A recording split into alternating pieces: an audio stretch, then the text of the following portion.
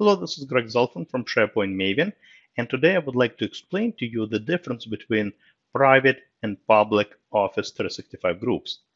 I covered what Office 365 groups are in my previous videos, so feel free to check it out. But just to give you a brief overview, Office 365 group is essentially a security group, membership group that is tied to the various applications that you have as part of your Office 365 subscription. So when you create one of those groups, you get a SharePoint site, you get a task management tool and planner, you get a calendar in Outlook, you get Microsoft Teams, as well as the distribution list in Outlook as well.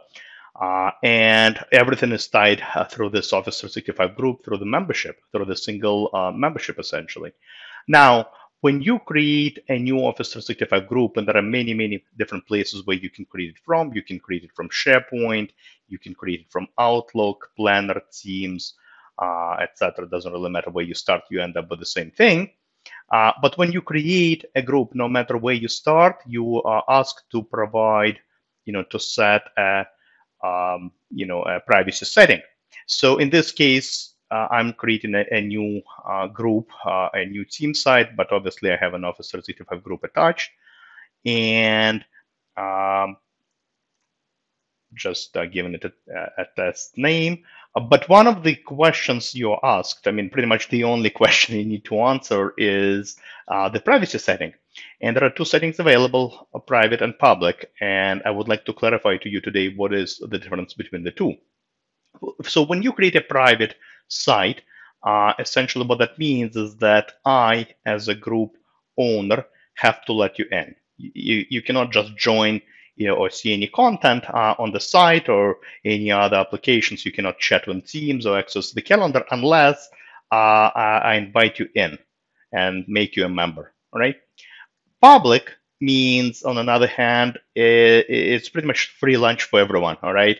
You can join freely, you can join the group if you wish, and leave the group if you wish, and there's really no, permission, if you will. Pretty much you can join the group yourself, no need to obtain my permission as a group owner, and you can access everything the group has to offer again, and can add and delete anything on the site, a calendar, planner, Teams, etc. So by default, it's private, and I kind of agree with that setting, with that approach. I think majority of your groups that you will create will be private for obvious reasons. But essentially, that's where you set it up. All right.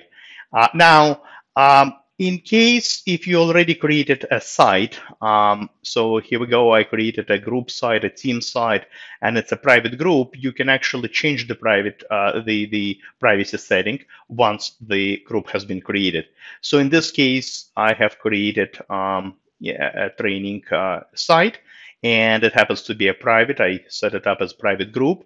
So what that means, if I go to site permissions, essentially all my group members are in members group. All my group owners, that's me at the moment, I in owners group. Makes sense. But you can also change and adjust it. You can convert private to public and vice versa. So the way you do it would be, I mean, again, there are different places where you can do it from. You can do it from Outlook as well. But in our case, we're already in SharePoint. So I'm going to click the gear icon, site information. And over here, if you notice, it says private. So I'm going to make it public and hit save. And now it tells us it's a public group. Just to let you know what happened right now, if I go to gear icon, site permissions again, you will notice that now under site members, I get everyone except external users domain group automatically got embedded into the members group. And hopefully that makes sense because we made this group public. We made this group public, which means now everyone can just pretty much, see the content and add, edit, delete content on the site. And essentially, that's why we now have this group here. And again, if I change this back, let me go back to my group again and change from public to private again. So it tells us it's public. We're going to make it private, and I'm going to hit save. So I'm pretty much making it private again. Here we go. It tells us it's private. And if I now go back to site permissions, my everyone group is gone. All right. And essentially that makes sense. I mean, everyone lost access to the site again. Pretty much now as a group owner, I have to let people in into my group.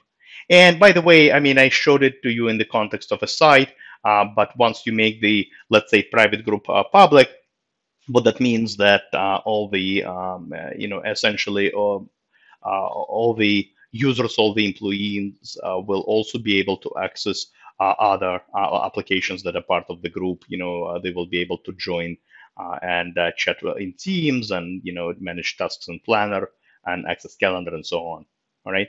So hopefully this makes sense, and hopefully you learned something new today. But the good thing is, once the group is created, you can change the privacy setting and convert it either to, from private to public or vice versa, which is very nice.